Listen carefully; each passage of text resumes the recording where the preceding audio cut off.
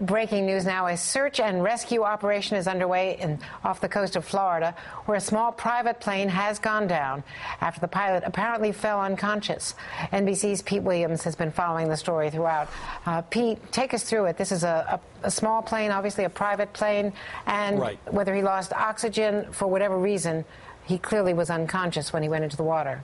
That's the way it seems, Andrea. We have a little map that I think tells the story quite clearly. This is the track of the plane after it took off this morning from Slidell, Louisiana, on its way to Sarasota, Florida. And the track of the plane shows it starts in a pretty straight direction, then it begins to drift to the south, and then those little circles are just what the plane started doing for a couple of hours after it took off. It just kept going up and down in altitude and around in circles.